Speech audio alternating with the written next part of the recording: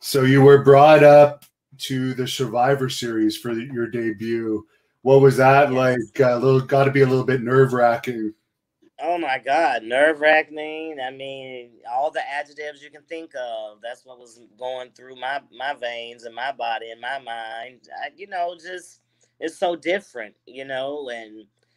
and they just brought me up and was like, "Hey, this is what you're gonna do."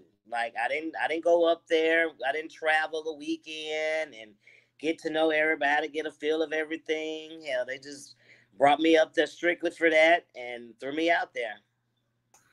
And what was Trish Stratus like to work with? You were put right into an angle with her.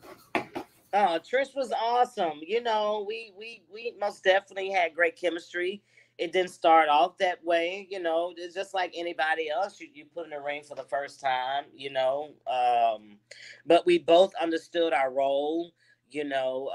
First of all, I had never worked heel because in ECW I worked babyface. So when they told me I was going to be a heel, I was like, oh shit, I've never done this. So I had to go back and study film and watch all kind of film, to try to get an idea, a concept of, how a heel acts and react and portray their characters.